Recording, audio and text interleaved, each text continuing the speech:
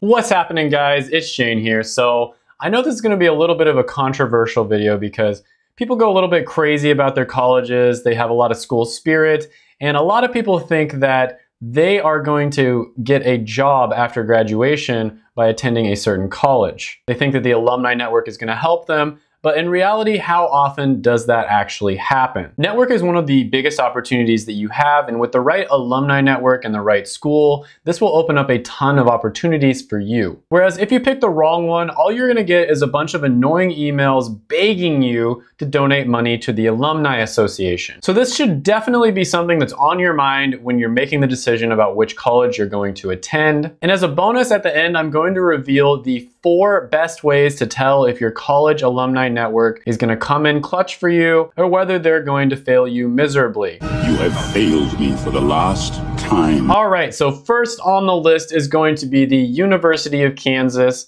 my alma mater. Now, I promise to be completely unbiased on this list, but objectively speaking, the University of Kansas, KU, is definitely S-tier status. I mean, for one, they're better at basketball than your school. And for 2, they're really good at basketball. And then number 3, they beat K-State every single year. KU is clearly S-tier status. Speaking of K-State, they are clearly F-tier status.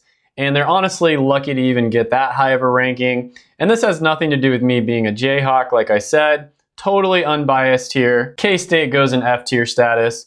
And then so does Mizzou. University of Missouri is definitely F-tier status. In fact, they might even be worse than K-State. Okay, with all joking aside, next one on the list is going to be Stanford, and this is where it gets a little bit serious. Now, depending on where you live, a degree from Stanford is gonna really have some weight behind it. It's gonna open up some serious doors for you. And honestly, Stanford is so well known that even if you don't live in the Northern California area, it's probably going to open up doors for you even if you're on the East Coast. But a degree from Stanford is especially good if you live in the Northern California area like San Jose, San Francisco, or Silicon Valley, somewhere in there. And they do rank number 2 on the most supportive alumni network list. And so for that reason, they are definitely gonna go into S tier. Next one on the list is gonna be Harvard. And this one might surprise you a little bit because you might think that Harvard would have an amazing alumni network, and they do, but according to students when they were surveyed, Harvard doesn't actually help their students out that much after they graduate, especially when you compare them to the other Ivy League schools or some of the other top schools in the country. Now, this could be for a lot of reasons. It might be that having a degree from Harvard already gives you such an advantage that the alumni network doesn't really even need to help you out that much. But for that reason, I'm gonna go ahead and put Harvard on A-tier status. Now, the next one on the list is another Ivy League school. It's gonna be Dartmouth. And of course, they're not as well known as Harvard, but they are extremely well known for having a very supportive alumni network. They really do go above and beyond to help each other out. And so for that reason, Dartmouth is going to go in S tier. Next one on the list is going to be Duke, and everybody hates Duke, so they better have a damn good alumni network. And they do. They have a pretty good alumni network. It's not as good as the other ones on the list that I mentioned, but it's still pretty good. So for that reason, Duke is gonna go in B tier status. Notre Dame is the next one on the list, and they have one of the highest student consensus ratings out of everybody on the list. And that's what I was talking about before, where they sent out the surveys and students talked about whether the school actually helped them and opened up doors and gave them opportunities. And depending on which industry or which degree you get, Notre Dame can really open up some doors for you and give you some incredible opportunities. So for that reason, I'm gonna put Notre Dame in A tier status. Next one on the list is gonna be Cornell, and they are still in the Ivy League, but I've really heard some mixed reviews on them, and their rating wasn't quite as good as some of the other Ivy League schools. So for that reason, I'm gonna go ahead and put Cornell in C tier status. Let's see how well you know your Big Red history. Bring it. Princeton is next on the list, and from all the research I've done and everything I've read online, they might actually have the best alumni network out of any school in the United States of America. Now, it rated really well with the surveys, but basically what I found is that the alumni of Princeton have the most school spirit out of any of the Ivy League schools, and they really do help each other out when it comes to, getting really good jobs or other opportunities after people graduate, especially in the financial services industry, aka Wall Street. So for that reason, Princeton is definitely going to go into S tier, and they might be the best one on S tier. All right, so let's go back all the way across the country to the West Coast. We're going to talk about USC, University of Southern California. And they have a really good alumni network, especially if you live in the LA area. So if you're planning on living in the LA area, this might be one of the best. It might be S tier, but overall, if you're moving to Florida or something like that, they're probably not going to help you out as much. So for that reason, I'm going to go ahead and put USC in B tier status. UCLA, right next door to USC, is the next one on the list. This is the University of California in Los Angeles. And they're pretty close to USC, but probably just a little bit worse. Plus their colors are really ugly. So I'm gonna have to go ahead and put UCLA in C tier status. Next one on the list is going to be the University of California at Berkeley. And it's kind of hilarious because if you go to stanfordrejects.com, it redirects you to UC Berkeley's website, and that kind of says all you need to know. If you go here, you'll always be known as a Stanford reject. I'm halfway kidding here, but I'm gonna have to go ahead and give them probably a C tier status. Next one on the list is going to be the University of Texas in Austin. So they're the Longhorns, and if you get a degree and you stay in the Austin area, again, this is one of those that's going to be amazing for networking and having alumni opportunities. However, if you go outside of that area, probably not nearly as good, and that makes it a lot less valuable. So for that reason, I'm going to go ahead and give them C tier status. Next one on the list might have the largest alumni network in all of the United States, and that's Penn State. And the reason that's so important is because you're likely to run into fellow alumni wherever you happen to go. So even if you don't stay in the Pennsylvania area, you're likely to run into other people who went to Penn State,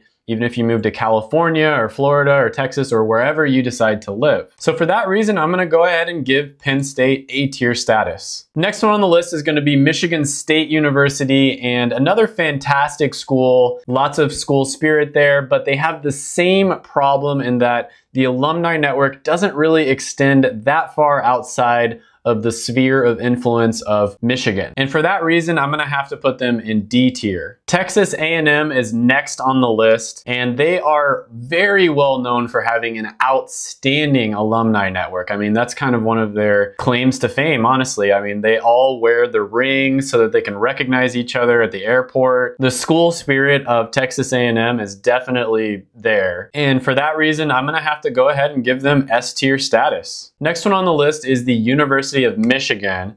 And this is another school that's just huge, has tons of alumni, and they are some of the biggest fans you'll ever meet out there. They have tons of school spirit. I lived with a UM grad for years, and man, the school spirit was real. I mean, he was serious about University of Michigan. So for that reason, I'm gonna have to give UM solid A tier status. Next on the list is Ohio State.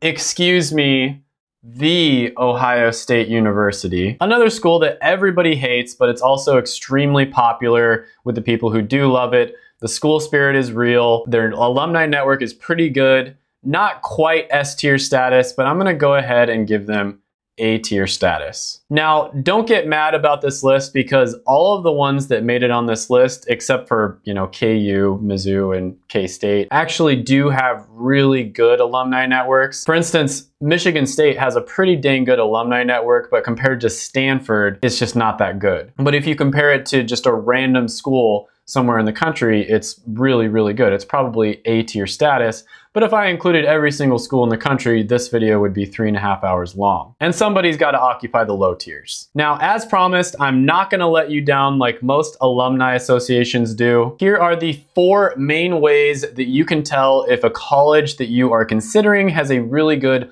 alumni network or not. The first thing you want to consider is the area. Now, there are some schools on this list like Princeton or Stanford or in Harvard maybe, where it really doesn't matter where you live. And then there's other schools like Penn State where there's just simply so many graduates that it probably doesn't really matter where you live either. However, most of the ones on this list, it's very important that you live in certain areas if you really want to take advantage of their alumni network. I think USC is the most obvious example of this. I mean, if you live in LA and you went to USC, that's really good. That's going to open a lot of doors for you. That's really good. There's tons of, very influential people who went to USC, and they'll probably help you out. However, if you go to USC and then you move to South Dakota, it's probably not going to help you out that much. So the area is really important, and it's definitely something that you should spend some time thinking about. And of course, I know you can't see like 10 years into the future, but you probably have a pretty good idea of the area that you want to live. Maybe you're like, oh, I could definitely see myself living in Southern California.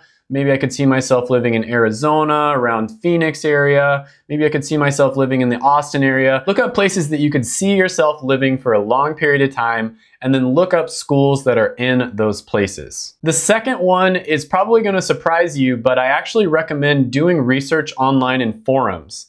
And you can even just go to sports forums out there. There's a ton of forums for each school. Some of them are school related. A lot of them are actually related to the sports teams. So you might have like a basketball forum or a football forum, but there'll always be a section on there to talk about just normal school related stuff. And what you can do is you can go into these forums, search through the history keywords like alumni or alumni network, and then just look at the threads that talk about the alumni network. There'll probably be a lot of people giving their opinion on whether they actually help them out or not, or maybe they're complaining about getting a bunch of mail and emails begging for them to donate to the alumni network. And if they don't have a thread like this, you can just go ahead, start your own thread, and just ask people. Now, forums are a really good way of getting a general idea, but you can't always trust what people say on forums because it's just not always accurate. But it's a really good way to get just a general idea of which schools provide better service to the people who graduate from them. The third one on the list is going to be talking to real people. This step is so important, and it's honestly one of the ones that a lot of people actually skip. Once you've identified a few colleges that are places that you could see yourself potentially going and then living for,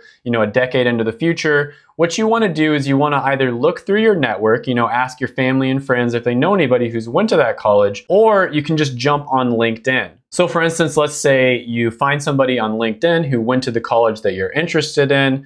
You'd want to message them and then respectfully ask them if you can just ask a few questions about their experience at the school. Most people will be more than happy to help you, and they'll either say really good things about the alumni network, or they'll say they're super annoying and they try to get money from me all the time. Now, the next step is a really amazing resource that I found online. And it's actually two different resources. And I use these two to actually do a lot of the research in helping me make this video. And these are bestcolleges.com and then collegeconsensus.com. Now, there's a ton of websites out there that claim that they, rank different colleges, but these are the two, and I did a ton of research on this, that seem to actually have the best methodologies in terms of ranking different colleges. They rank the colleges based off of student surveys, published reviews from experts, as well as real students who attended the school. And again, these might not be the most accurate. Don't 100% trust these. You always have to talk to real people in real life. That's the most important step. But they're definitely a good place to start, and they can kind of guide you in the right direction and save you a lot of time. Another thing to note is that I didn't include small liberal arts colleges because there's just so many of them and the video would have lasted really long. I kind of tried to stick with the bigger schools, but a lot of smaller liberal arts colleges have a reputation for having a very good alumni network. So they're definitely ones that you should look into as well. And I make videos on this channel about how to make money, invest money, save money, and big opportunities, big trends that are happening, and just overall how you can be more successful in life. So if you want to see more videos like this, let the YouTube algorithm know by dropping a like on the video, hitting the subscribe button, ringing the little notification bell, and then commenting down below any thoughts, ideas, criticisms that you might have. And then also check out these videos right here because I made them just for you. Thank you so much, and bye for now.